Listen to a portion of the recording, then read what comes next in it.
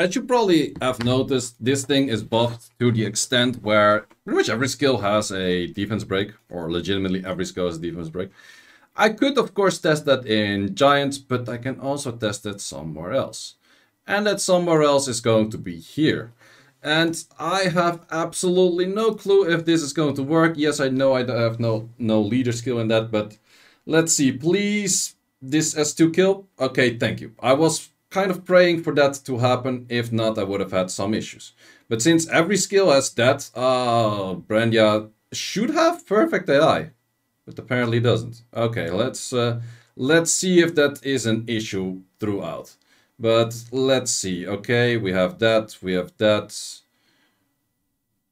Okay, this is the out slow mechanic. Out slow mechanic kills. Yes. Issue is that Brandia doesn't have perfect AI though. But the out slow mechanic does work. Plus, you technically have a perfect. Yeah, you technically have a perfect death breaker right now. So this will actually work.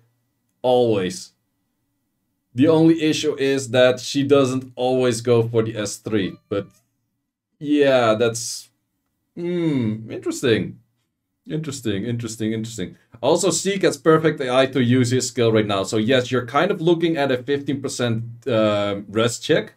But guys, I beat SF. I know that this is pretty obsolete because SF Abyss is gonna be released in a month, but I finally beat SF, boys. I finally beat SF. Could you try without Deborah? I don't think you want to run this without. Probably without Deborah, it'd still be good to go, actually, but... Oh, man. I finally beat SF. Technically, if you go without Deborah, I would put something in the Deborah slot that has other debuffs, too, so you could increase the AI of Brandia. Give me something with an S3. Wait, why does the shield stay? That thing shouldn't have shield, right? If Harpy gets resisted, you lose, right? Don't talk about it. Yeah, no, that's true. That's actually true. Shield is 2 turns. Oh, wait, I thought it was 1 turn. So the outslow mechanic doesn't actually exactly work. Could you try Fire Deborah? You need the Deborah to kill, so that's why the Deborah cannot be replaced. Wait, but the shield is 1 turn, isn't it? No, it's 1 turn, it's 1 turn. So, yeah, that's Brandia replacement, no Brandia replacement. There's no Brandia replacement in this. The only thing that if you could do, name a unit with an AoE skill 3, and that puts any debuffs on S1, S2. Name any unit, because then I can replace the Deborah. But yeah, boys, we finally beat SF. Because if I put more debuffs on an S1 and an S2 on a high consistent rate, Yajara, that doesn't have AoE. Guys, listen. We needed to clean the waves, and we needed to put debuffs. Wind Asura? Bad technically. Wrong element! Boys, focus! We have a mission over here. Debuffs. Julie doesn't have debuffs. Why Sieq though? Sieq has perfect AI. Homunculus? No. Technically Homunculus, yes. Homunculus could actually work. But then you need Homunculus for it again. Nefties. Good point. We're cooking. That doesn't really help. Lucian, that doesn't debuff. We need multiple debuffs because she can go for that skill. So the thing is, we need something. If she has more debuffs, she is more likely to use a proper skill. So we kind of want to have like a... Oh, wait, I was like, oh, this is potential to roll. Wait, it was already rolled. So AoE skill 3. Orochi doesn't have AoE skill 3. AoE skill 3 with debuffs, multiple debuffs, preferably multi-hit on a skill 1, skill 2. So we need something like that. Linda. Linda is not that great. Fire Panda doesn't have AoEs. Wind Asura. I think Wind Asura is for Maximilian. Can you guys actually be useful for once? Holy fuck. Jesus, Seth. Seth, technically, Seth? does have the S2, does have an S1. Seth technically makes a lot more sense than most things you have been saying so far. Light Joker. Light Joker is not bad either. Wait, what does the Light Joker drop? Kung Fu Girl, nah, to RNG. I think Seth is probably something that I can dig the most. Rika? Rika doesn't dot on S1. Yeah, Seth. And Seth has a tech lead. I kinda like what you're cooking there, sir. Because technically this can drop multiple things as well. So I kind of like that. Seth and the attack lead. Yes, you're smart. You should. I was actually thinking like another fire unit that might do is another fire unit that also has attack lead. And I think it's a elemental one, which I was thinking about, which is you, Amanda. Amanda's also an option because, well, no, you just death break. Useless. Okay, Seth it is. Seth it is. We're gonna cook in the Seth. Sierra has perfect AI. Doesn't do anything on the S1. Fire Homunculus, yes, but I don't want to use another Homunculus. So, yeah, that's... We do have the issue where Brandia doesn't use skill 3. This is actually not that bad. So, we're gonna have the Fire or Seth in there. And Seth has to be... Why are you guys all naming stuff that doesn't make any sense? Does Joe Gunn have anything that has related to debuff? Seth, and now we have attack lead as well. Okay, Brandia, show me the force and the power. Because now we have a Seth attack lead, easy cleanup. That's perfect what we want to see. It does have debuffs on that skill as well, technically potentially 2. So that will help a little bit more with damage as well. And Seth decides to, well, okay, Seth doesn't go for perfect AI for some stupid reason. Does he not have enough skills up? Is that the issue? I don't know. So let's give that a try. Also, Seth, in case that he doesn't clean up, Brandia doesn't do enough damage. Do we need Deborah for enough damage? Is that the issue? Clear it. Rip. Wait, do we need more debuffs than 3? That's impossible to get though. So you kind of are forced to get the Deborah in to make this work. And then you're still working with the Brandia that might decide like, skill 3? Fuck skill 3. So yeah, that's too bad. That's too bad it seems. But let's give that another try. Let's give that another try. Let's see if it was a fluke or something that actually happens most of the time. I think with that, if there was actually the dot as well, it would have been fine. But in this case, probably not. Yeah, nope, you need more damage. You need the Deborah. But even with the Deborah, you still have the issue where Brandia could decide to go skill 3? Hell no, fuck that shit. So you could still fail with Deborah as well. But I just wanted to make the video of saying like, hey, we beat SF. Like in the end, this doesn't matter that much because we're gonna get Steel Fortress in SF, which is going to be living hell anyways. Trust me on that one because you cannot dot it. Full fight sets on Seth. I'm not sure if Seth would actually kill it then, but I'm lacking quite some damage to actually get anywhere. So yeah, Deborah's pretty OP and pretty much a must it seems. Just for the sake of it, I want to run this a few more times. Brandia has pretty close to perfect AI, but it is not perfect. It becomes better the more amount of debuffs you have. So, I don't know. Full on team with Seal for more. Yeah, okay, that's not gonna work. Funny enough that Deborah S2 actually does pretty much as much damage as a Seth S2. But yeah, with the Sieq having perfect AI, you can actually probably do a lot of things together. I think there's perfect AI with 3 debuffs, is there? If you have something that would drop perfect AI, 3 debuffs, then yeah, also in this case, it doesn't exactly work out because, well, wrong skill. The moment she goes for wrong skill, you're fucked.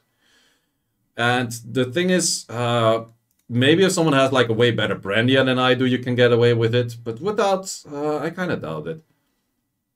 So I'm not sure. Well, Brandia's perfect AI with 3 debuffs. Yeah, I'm pretty sure too. But thing is, if she doesn't kill, yeah, then the perfect AI doesn't really help you as well. You need about 180k to kill the boss. Yep. So, way better Brandia than you. Yeah, it's possible, I guess. But I must say that I'm really liking these two together. Like, you can probably, like, this maybe doesn't work. But the idea behind this of Sieq always attack buffing, this thing always death break. Like, I haven't seen a single miss on death break on that unit. A single one. Which is insane. And that's just by itself. Then you need to give Brandia your good rules. She has good rules. Well, the thing is, this whole team is based on outslowing. This is using the outslow mechanic from a different video. I could technically say, like, I don't use the outslow mechanic and I use a Gina, and then the Gina will give, like, the buff block. You can probably work this team away where you have it slightly differently, where you would say, can you make that work? I'm not sure, because the outslow mechanic is pretty big. But I think you can make this team work maybe in a different way, quite a bit slower.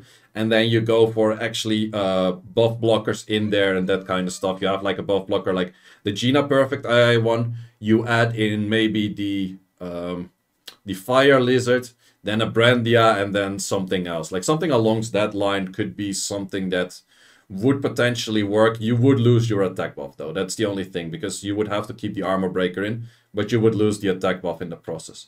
So in this case, that part doesn't really matter.